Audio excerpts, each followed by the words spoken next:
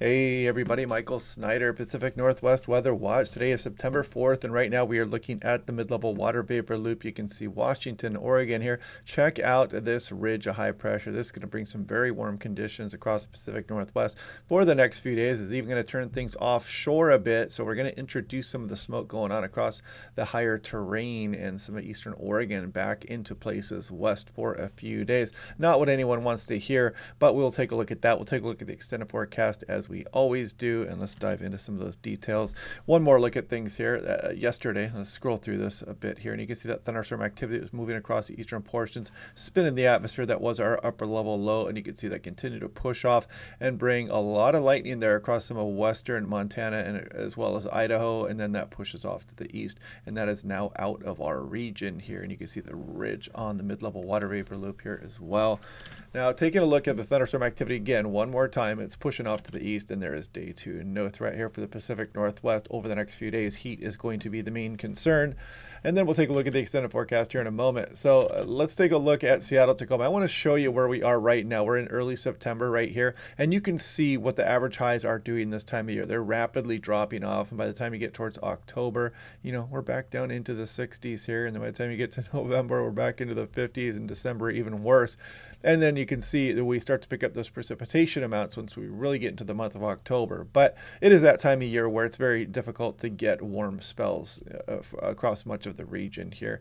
And you can see we're actually below average so far for this time of year as far as precipitation. Rainfall has occurred, and we only got 300 of an inch so far this year in snowfall. Hopefully we can turn that upside down as we go on into the fall and the winter months on in through next year.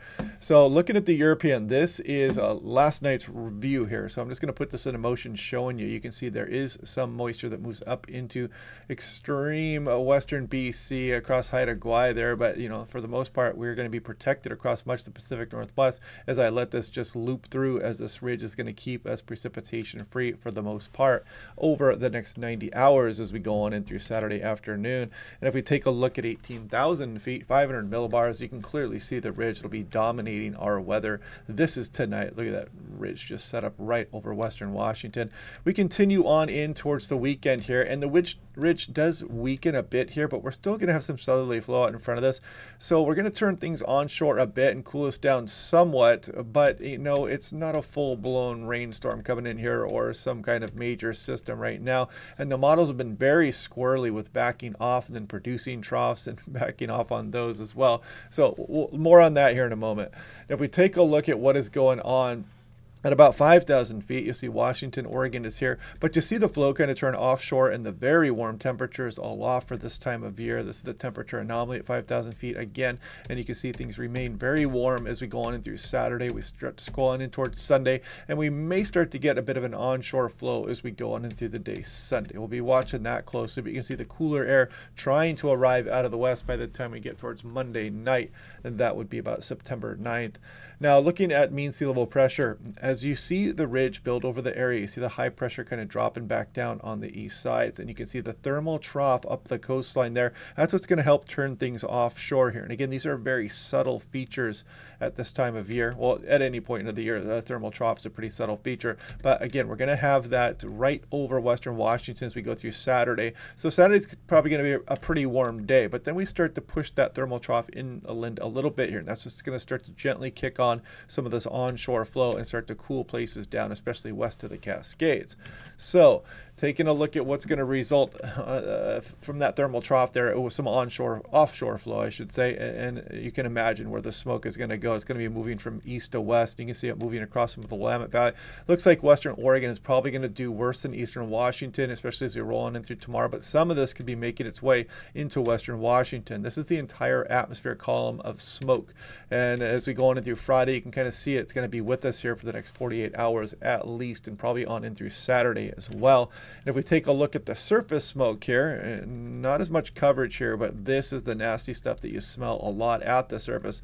So we scroll on in through Thursday tomorrow, and that could be trying to make its way into some of western Washington, but look, again, like Willamette Valley is going to get the worst of it.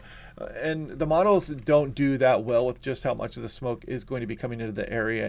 It depends exactly on the trajectory and just how active these fires are, obviously, but you can still see this is probably enough that you would be noticing it across a lot of the Willamette Valley as we go through the day tomorrow, and then on in through Friday morning, and probably again not kicking out here till at least Sunday. We'll be watching that. We'll recheck on that tomorrow. So taking a look at the extended forecast, and it's that time of year where we're starting to transition towards cooler fall weather.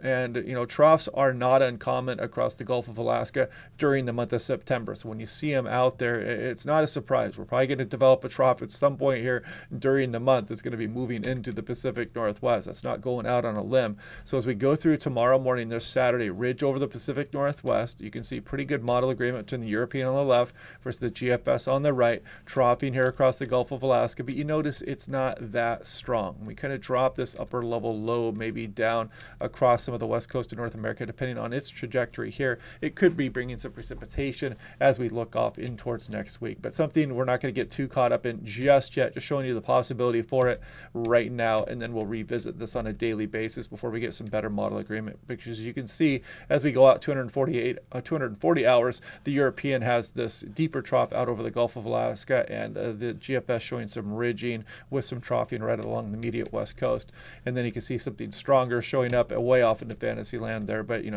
take that with a grain of salt and you can throw it out the window at this point.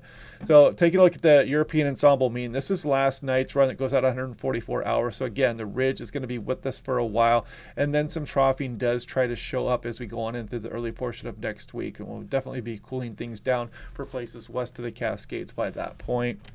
And if we take a look at Seattle, Tacoma, check out today, you're going to feel that warm up, but then really ramping up the heat as we go through Thursday and Friday. This is downright hot for Seattle at this time of year. Then the gradual cool down here as we start to turn things back onshore.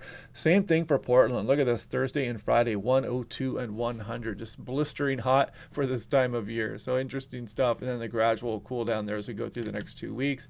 Here's Tillamook all the way out to the Oregon, Washington coastline. Very warm conditions, 84 and then 87. Still a nice day on Friday, then the gradual cool down as we start to turn that flow back onshore. And here's Tri-Cities, Eastern Washington, Eastern Oregon. You're looking at some hundreds out there as well. And here's a story. Look at that, 89 degrees on Thursday all the way out to the Oregon coast. So get out there and enjoy that. Taking a look at the 6 to 10 day, this is the point in the forecast where we're just going to start backing off on some of these above average temperatures here for the Pacific Northwest, and we'll see just how long it's going to be before we start to introduce some below normal here once the troughing starts to get in here later in the month. Above average precipitation showing up here, take that with a grain of salt. We'll worry about that here over the next few days when we get some better model agreement. But yeah, anyway, here goes the ridge, and then we'll watch to see what Mother Nature's got in store for us as far as the Gulf of Alaska troughing as we go through the month of September. Still models all over the place with the strength and the position of those troughs. We'll continue to watch it. We'll break it all down tomorrow. Hope you guys are having a good day. I will probably go out and do one more dust devil chase again here today. I'm going to go out there and set out some time-lapse cameras and whatnot on some favorable fields out there. Probably the last one, because I'm working on the greatest dust devil hits of my career. I'm going to release that video here over the next few weeks or so. But yeah, it's been a pretty good year out there, and maybe I'll go out for one more day today. We'll see how that goes. But yeah, be ready for that heat, and then we'll watch to see what's coming in the future. Anyway, hope you guys are having a good day. Click like and subscribe. We'll do this all again tomorrow, and I'll talk to you guys then.